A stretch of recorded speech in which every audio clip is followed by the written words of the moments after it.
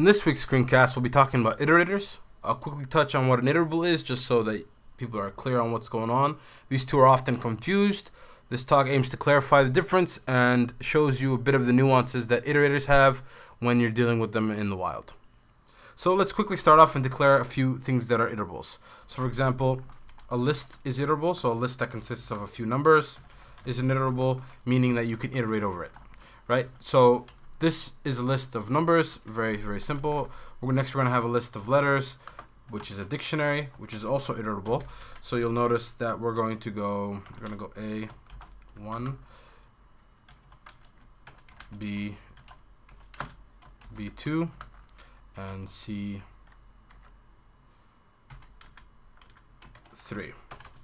And when you iterate over each of these, you'll see that they'll produce a different output. So for example, for X in letters, print X, and for Y in numbers, print Y. So you see when I run this, you'll get a list of each of those. So you'll see that the numbers were listed in order. The dictionary is pretty special because it's put into memory, and if you want them in particular order, they'll come out in a mixed order, so you can't guarantee, but it will be consistent. So for example, the first time I printed it, it came out A, C, B, and if it came out that way the first time, it'll always come out that way. If you change it or reload your Python, restart your computer, there are many factors that vary into this, the order will change. So people use an order dict, which is another talk, to maintain consistency within a dict, but that's beyond the scope of this talk. I just want to be clear that that's why that's happening. But you'll see that we can iterate over each of these without much issue. Now, with the iterables, you can run this as many times as you want. So you could run that over and over again, no issue now. Iterables are slightly different, and that difference is that in order to get an item from an iterable, you have to call next on it. So for example, for loops, when you create them like this, are inherently aware of the fact that it's calling next when the item that it's passed is an iterable. So for example, let's rewrite this example real fast. Let's get rid of this dictionary here. That was just to illustrate that you can also iterate over that a dictionary is an iterable, and then you can iterate over it. We're going to use the numbers example. So if we're going to go for x in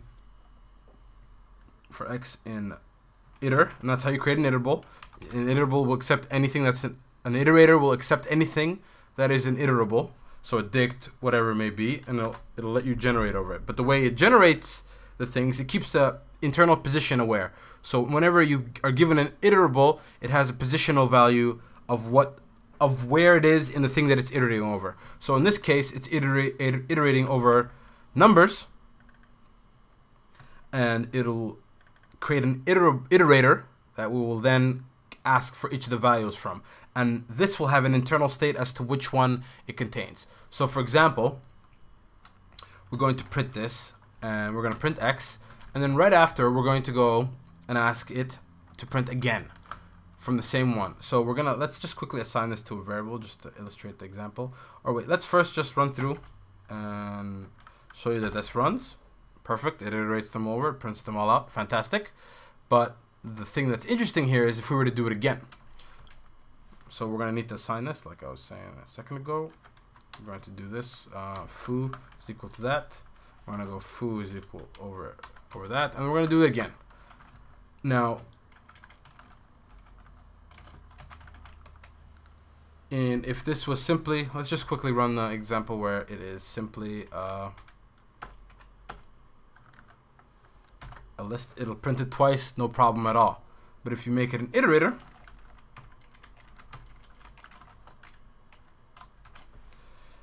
and you run it,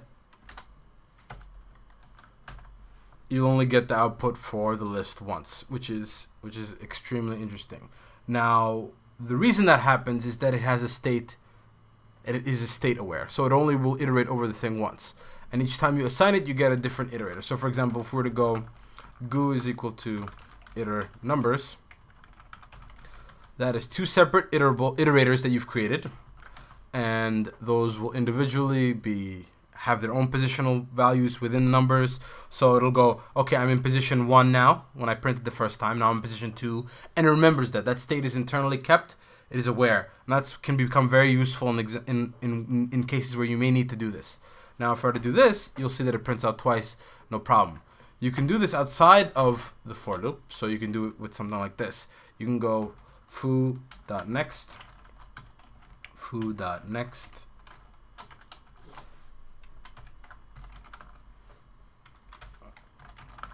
and then you can do that very simply. So we have 2, 4, 6. We have 6 of these. So Control C.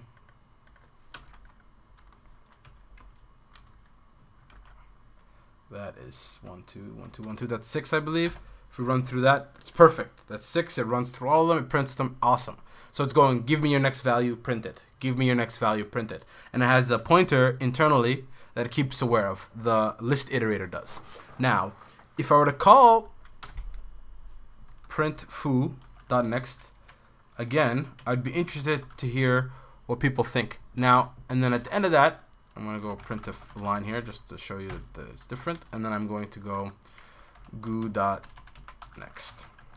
And that'll show that the pointers between the two are different. So we should get 1, 3, 4, 5, 7, 7.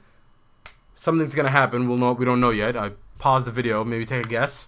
Then we're going to get a print line, and then we're going to get, we should get 1 because that iterator's pointer is pointing at the first object.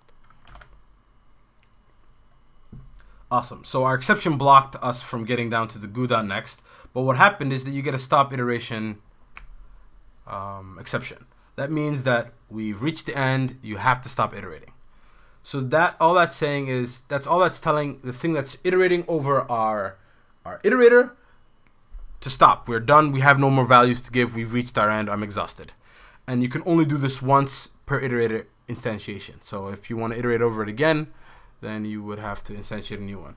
Now, this is normally handled, but if you are writing code that needs to iterate over that, you should just break out gently after that, catch, or look for the stop iteration exception, and go from there. Now, if we run this again, you'll see,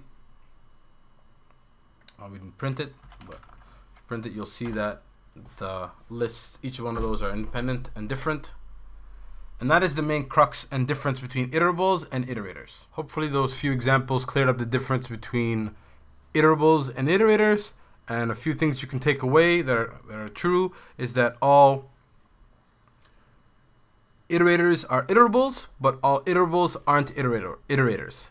Now, if you guys didn't catch that, then that simply means that everything that is an iterator can be iterated over. So if you can use the for x in blah against it, that means it's an iterable. And if you can do it multiple times, that means it's only an iterable. So the state per instance is not kept. But if it is kept, that means it's an iterator. Also, by calling any iterable, or if anything that you can call iter on and pass it into iter and get an iterable out or an iterator out of it, means that it is an iterable as well. So hopefully that cleared it out. If you didn't get what I was saying, probably watch the video again. And if you have any questions, please let me know. In a future talk, we'll be talking about generators, which are very cool in themselves. You can do some very cool things with them.